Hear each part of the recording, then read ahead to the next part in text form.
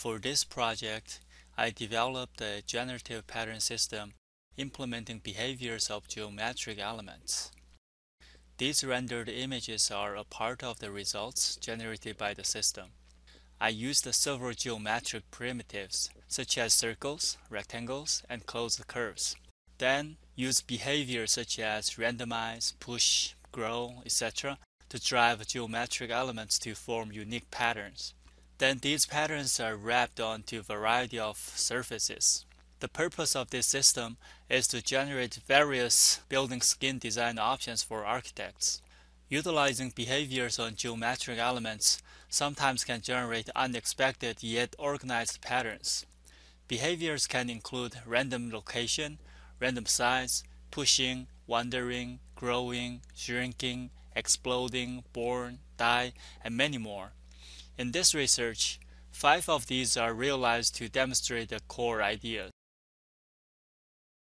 These are the geometric primitives, like circles and rectangles. And these are the surfaces. And these are the behaviors.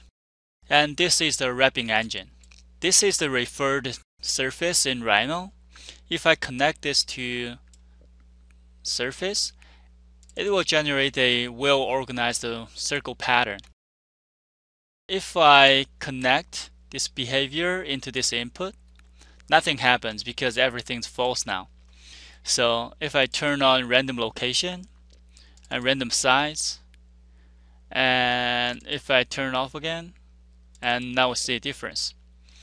So if we check it, some of the patterns are overlapped, and some of them are just interrupting the comfort zone. And if we turn on this pushing, those elements will push each other until they reach an equilibrium. But now we see they are still interrupting because the step is 1, they just push once. If I raise it up to 50,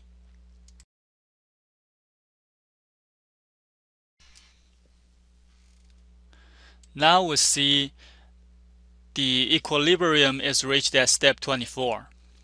So if we go to perspective and turn this off, and then map this pattern on the surface, now we see the pattern is smoothly mapped to the surface. For wrapping patterns onto surfaces, I utilize a technique similar to UV mapping. Conventionally, when the numbers of elements increases, the time to compute intersection of each element increases exponentially. In this research, I developed an algorithm so that each element only searches the elements that are very nearby them. Using this algorithm, computational time is linearly proportional to the number of the elements.